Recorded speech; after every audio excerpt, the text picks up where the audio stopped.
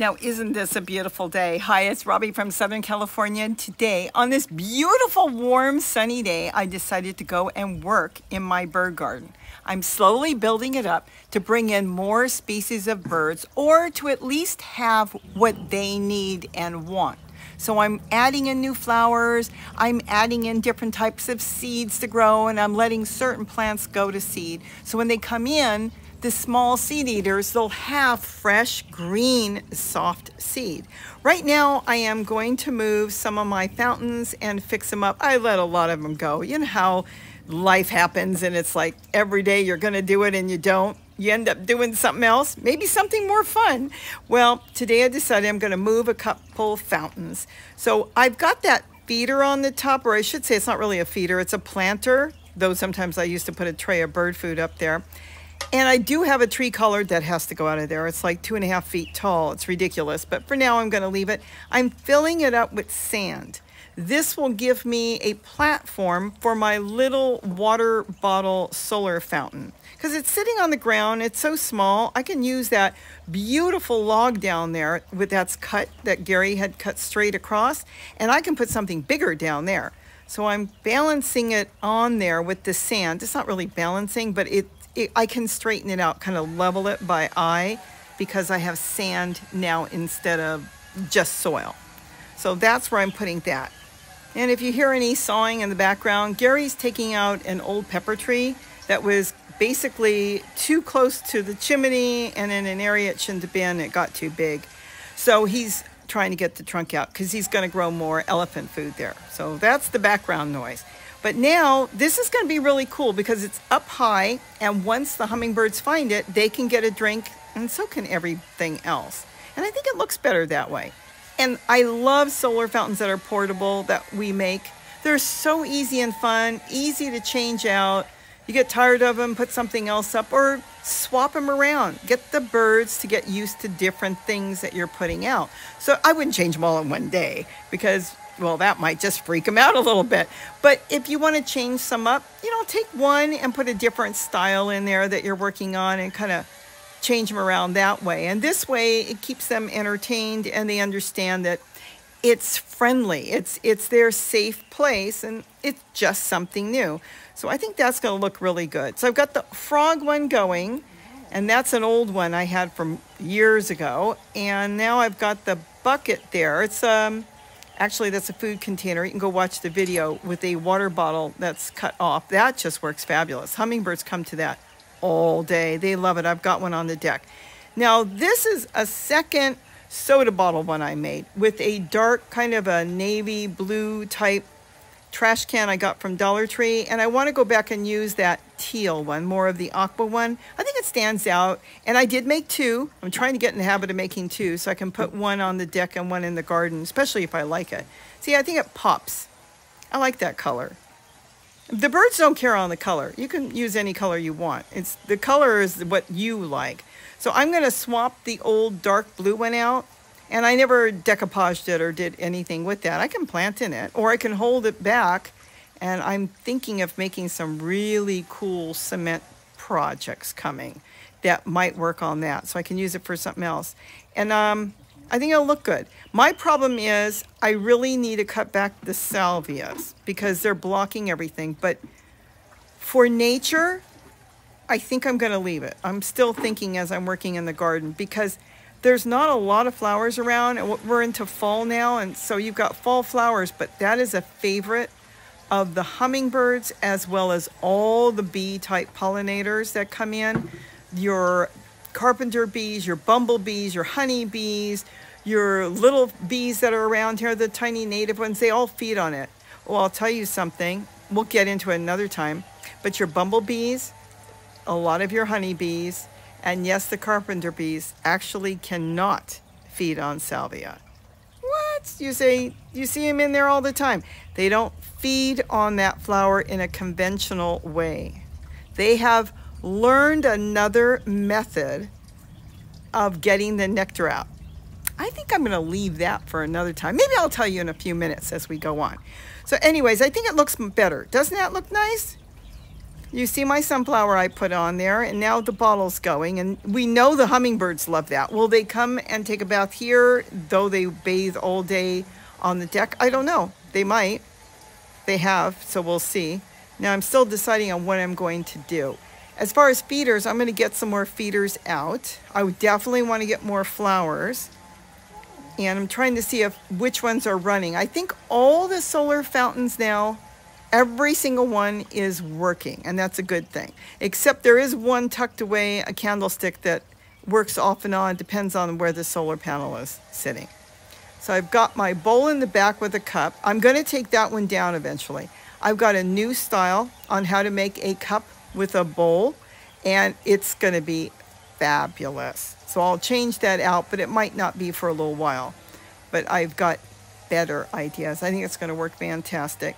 I got my cement one fixed because Gary, let's see, I had two of them. Gary had to fix the wires on that got cut by something. I don't know if it was me or some little rodent in the yard. I'm not sure, but they're both working now. So my bowl with the 2-gallon green bucket in the back is working. And then my other bucket with the cement bowl I made it out of with a bowl, and it's designed. It's got flowers and hummingbirds on it. That one's running. Oh, the birds love that. They get on top of that, take a bath, drink, and everything. And what I'm doing now is I'm kind of turning some of the feeders around, because I notice when I sit back, if the feeders aren't level the way they're hanging on the branches, and remember those cross branches I put there, that keeps hawks out, and it works 100% in here now. So if it hangs kind of lopsided, if it leans back, then I can't see the birds that are feeding in there. You'll just see their little heads popping up. But if I have it level or slightly leaned in which the place I'm sitting I can see, then I can get a good photograph or at least watch them as they feed. So I'm kind of changing some of that around. And I'm also going to maybe fix a couple where they don't swing as much. You know, that's the nice thing. When you start setting up your garden, setting up your balcony, deck, or wherever you're going to set up for nature, you can change it. You sit back, you look at it, and then you think, gee, I know a better way of doing it. So you can change it up. And they're so cheap to make your own bird feeders. Oh my gosh. I mean, some of them cost me $1. Some of them I splurged, and maybe it cost me $2. And then if you can go to the thrift store and find some bowls, it won't cost you much at all. So you can just look for all kinds of feeders and bowls in different places. And if you use a lot of food containers, you can get those for free. So I think it's coming along nice. It's nice and green. I've got a lot of flowers in there. I've got the hummingbirds lunch in there. And then I've got the salvias in there. And I have some emu plant flowers. They're growing. I've got pink ones and yellow ones. It's hard to see. They're very small, but the hummingbirds do feed on it all day. And I want to get a whole lot more in there. Oh, my zinnias aren't in there. They're off somewhere else in a pot. But boy, we have had dozens and dozens of spice finches in here. It's so cute to watch them. They've been bringing their babies. And then I haven't seen any of the pintail whitest for a while. They raised them, but I think they're off on their own. And I'm not sure if they went back to nest again, the spice finches, because the ones coming in have no color. So I'm not sure. They might have done a triple nest this year. If they've got the food, the birds will nest. Now, as far as food, I actually go, or Gary goes and picks it up at a feed store. You know, like where they sell chicken scratch and all your food for your farm animals. You can also get bird food there. So he gets a budgie mix, and then we get a finch mix, and then we get medium sunflower, and we mix that all together. And then I buy peanuts, so they get peanuts. And now I just got some spray millet. I haven't put that out for a while.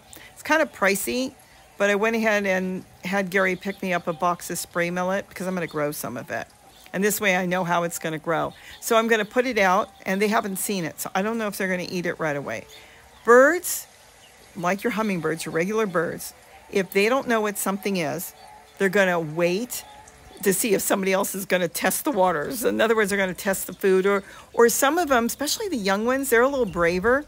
They'll come in and try things. Adult birds, a lot of times, don't try new things as quick as the juveniles. So keep that in mind. So once the juveniles try it, then the adult birds will eat it. But they have not had spray millet in quite a few years for me. Now, some of the seed that is in the finch mix is the same small, tiny millet that is on the spray millet. It's just off of it. It's loose. So I'm hoping that some of them will recognize it. I do know that since we've been putting out finch mix a lot more, that the goldfinches are coming in now to eat. Our goldfinches are called lesser goldfinches, so they're smaller than the ones that are on the East Coast. And your East Coast goldfinches eat sunflower and larger seed, where the lesser goldfinches are smaller, more petite. They eat more greens. Boy, do they eat greens. They're eating my lemon verbena seed, and then they'll eat the seeds off the brassicas, but the brassicas are kind of done. So they're looking for new things. So they might go to the spray millet. So that's basically it for today. I just wanted to get some stuff done because I've been working on different fountains on the deck. And then I wanted to come in here and go through all my fountains here. Anything that needed cleaning. Remember, never throw away your solar fountains. If you set them up and they stop working, the odds are a little seed or something got inside the little flywheel. You pop it open. I've got video showing how to do it. And in seconds, you can have that thing running again. And if it's been out for a long time, it gets algae or something in there, easy to clean. Hard water, I can show you how to do that. And if you cut the wire accidentally or something comes along, we've got videos on how to fix that as well. Now, as far as the salvia, what I decided here is not to trim it because there's not enough flowers out there. And I think it'd be silly or sad just because I want to see the fountain in the back with the frogs and the fish to trim it. And then I'm cutting the food source for the pollinators, for bees, and even the hummingbirds. So I decided, you know, I can live without seeing the back where I sit. So I can stand up if I want to get a photo on something. And that's basically it. I really enjoy my bird garden, and you can make it as big or as small as you want. And like I said, I'm protecting them from the hawks by putting the cross beams of the branches there, and that's basically it. There's nothing nicer than sitting back and having a cup of coffee and watching the birds in the morning. And then there's the pollinators. All right, you know what? I'll give you a hint on this. I would like to see if any of you can tell me. Hummingbirds go down the trumpet of the flowers. But look, if you watch, they do not. See? What is that bee doing? Can you tell me what the bee is doing? I'd like to see if you can guess. Some of you may already know, but if you notice, they're not going down the horn of the flower or the trumpet of the flower. Isn't that cute? The goldfinches are coming in on the back, splashing water everywhere, and the water is almost empty and I just filled it. So you tell me how the bees here have learned how to get that nectar out in a way that, well, I've got photographs that I did not expect until I started going back and looking at my photos and went, that's what they're doing. Do you know what they're doing? I'll give you a hint. Look, look, look. Ooh, you almost saw it. Watch, because they have to check each flower. What do you think they're looking for? They're looking for a certain mark on that flower. And if the mark isn't fresh, well, then they can get some nectar out. And of course, the hummingbirds, they're here all day on the salvias. That's why I don't want to cut it. So with that, have a wonderful day. I'm going back to work in the garden to do other things right now. And isn't that beautiful? The bees and the birds. Or I should say the birds and the bees and the flowers.